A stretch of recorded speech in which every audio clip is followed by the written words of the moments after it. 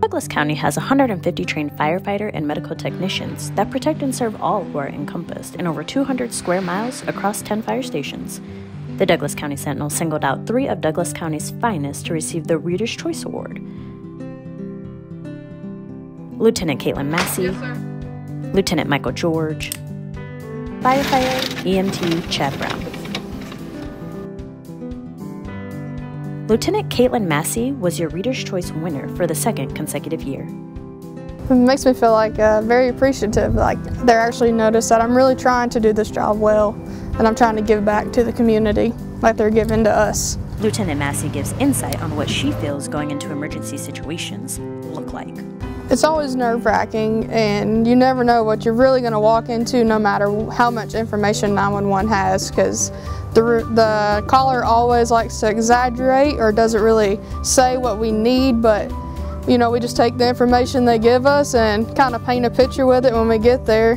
Just really see what we got and just make a plan from that.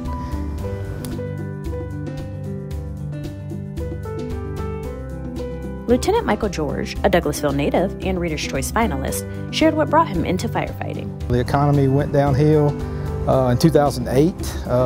Let me know I needed to go back to school to do something to fall back on, and firefighting was what come natural to me. And I know it said a lot that this is the best job in the world. Now, with that, you know, like a lot of people think we do have a lot of downtime, but in reality, a lot of times we're doing training. We have a certain amount of hours we have to train per year to stay state certified. We have to do hydrant maintenance, you know, twice a year. We have to do pre-fire plans where we basically check every business within our zone, you know, to make sure that, for one, we're prepared if that building ever catches on fire. It gets us familiar with whether they have a sprinkler system, do they have anything blocking their exits, that, you know.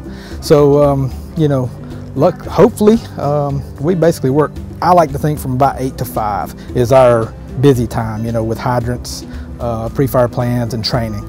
And then from 5 after, it's just really up to the citizens how much they need us. Chad Brown, also a Sentinel Reader's Choice finalist, says what the most rewarding part of firefighting is. The community, knowing that they feel safe when we're there. That's my most rewarding.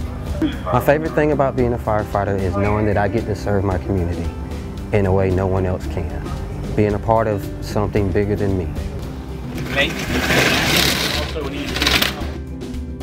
Check out our socials for more Douglas County news.